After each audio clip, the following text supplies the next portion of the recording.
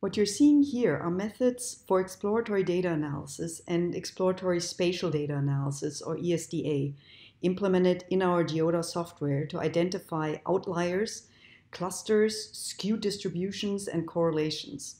Researchers routinely use these methods to find insights. And what motivated this project is that by default, it's easier to find insights that confirm the expected.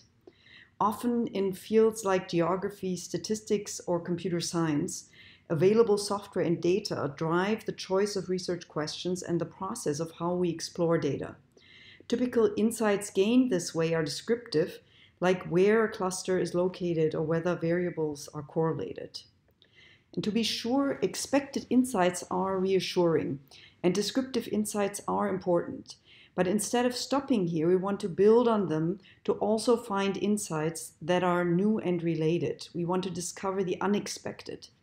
And while we do need to know where clusters and outliers are, as researchers, we also want to go further and explain why these patterns exist. In the project I'm introducing here, we presume that there are ways for structuring the process of data exploration that make it more likely to discover unexpected and explanatory insights. This summer, we started experimenting with how to do this using our GeoDa software. I'm Julia Koshinsky, the Executive Director of the Center for Spatial Data Science at the University of Chicago.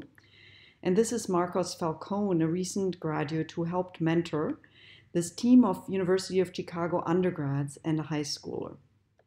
And here are the colleagues who advised us.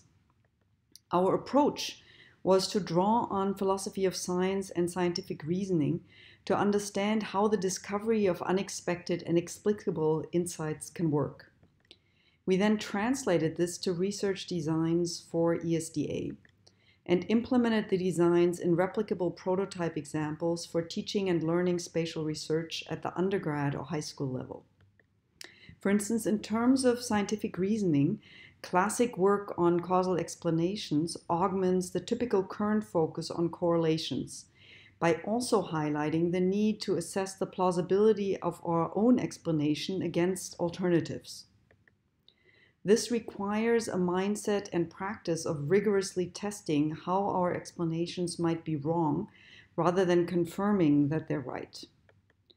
To do this requires an iterative back and forth between data and explanations, referred to as abductive reasoning, as it combines inductive and deductive approaches. We used Sherlock Holmes stories like this one to illustrate the structure of these scientific reasoning concepts in a high school context. And scientific reasoning goes back hundreds of years.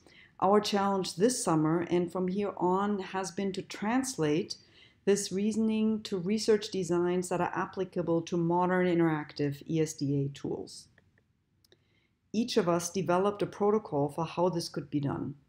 This then guided the development of a case example.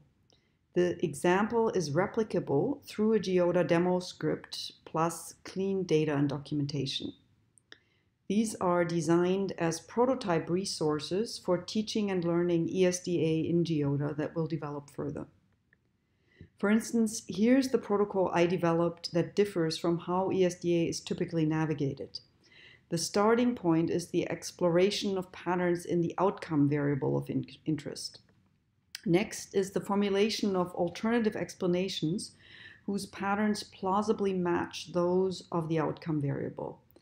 Then we draw on quasi-experimental research designs to structure the testing of this match.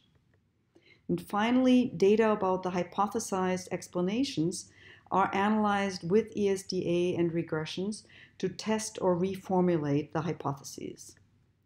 Going back and forth between data exploration to test hypotheses and reformulating hypotheses as we learn from data illustrates abductive reasoning. And here are snapshots of the case examples everyone developed to illustrate their protocols, including what happens when protocol steps are skipped, as well as the associated demo scripts for replication, plus data and documentation. We'll make these resources and new examples available in a GeoDa cookbook in the near future. If you're also working at the intersection of scientific reasoning and data science, or want more details about this project, let us know.